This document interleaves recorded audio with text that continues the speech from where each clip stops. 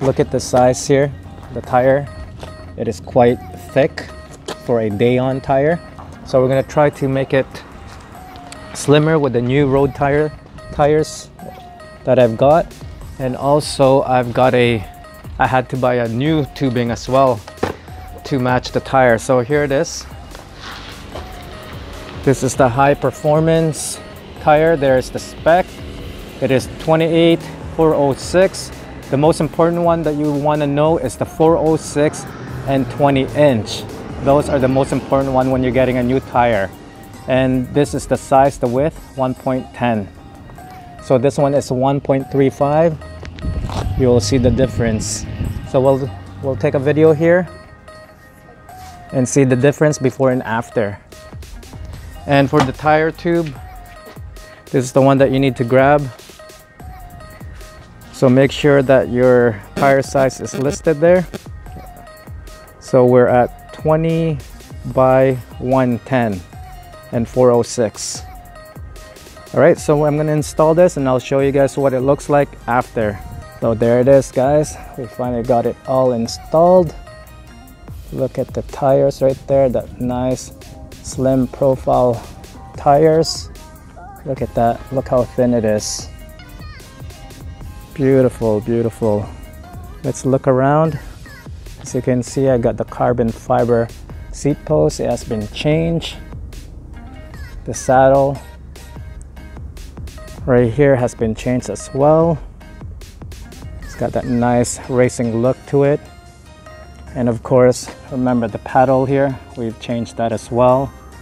And look how thin the wheels are, the tires, I mean. Such a nice profile. So let's look around the front here. Okay. Let's spin around, show you guys what it looks like. So there is the front view right there. We've got the LED flash blinking right there in the front. Beautiful. Okay, and that's what it looks like in the front right there.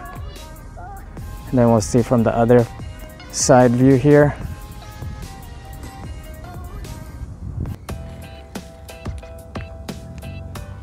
Okay, here we go. So look at the thin tire in the front there, guys. So thin. Let's check out from this angle. Look at that. See if we could check the other angle here. All right, it's kind of hard to ride a bike with one hand here. But anyways, that's what it looks like. There is the paddle right there. Oops, hold on.